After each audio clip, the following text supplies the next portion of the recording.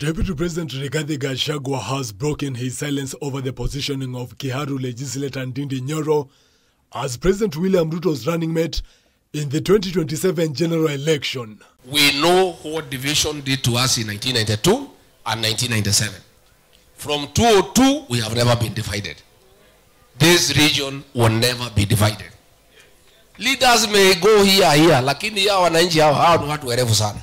The debate, which was started by Murang'a Senator John Nyuto and Gatanga MP Edward Muriu, has seen the two castigated for being used to allegedly divide the unity of the mountain. Whoever has any scheme to divide this region should know that the people of this region are very intelligent people. Hivi tunaendelea, watu hii wanaelewa ni nini? And nobody can divide this region. Nobody. And anybody who seeks to divide this region is an enemy of this community.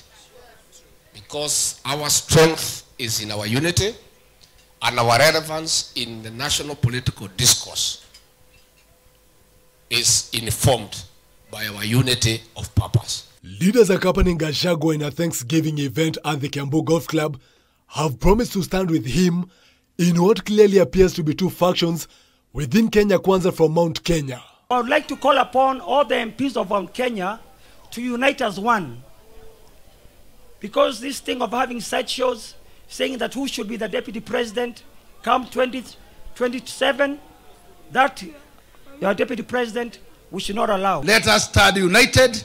Let us respect the leader that is at the topmost, and let us give him peace. And it is very early to start those premature politics. Let us stand together.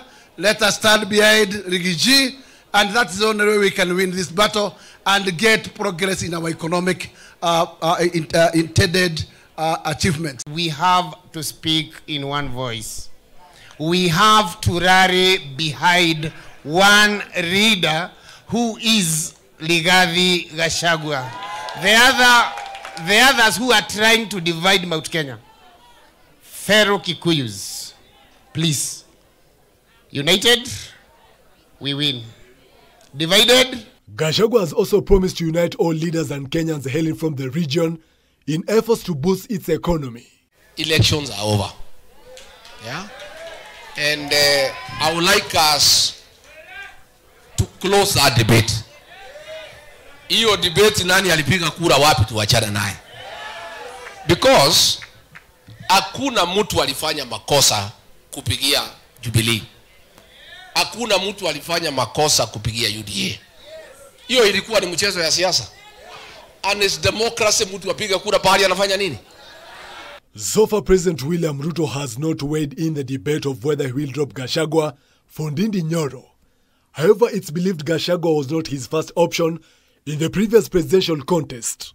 Sources privy to K24 TV have revealed that it could be an early psychological preparation for Gachagua that the budget chair Ndindi Nyoro could take over his position. Gachagua's public outbursts that brought the Kenya Kwanza government under fire from the opposition could also have contributed to the sidelining. Will Gachagua rise against all odds to be Ruto's running mate in 2027?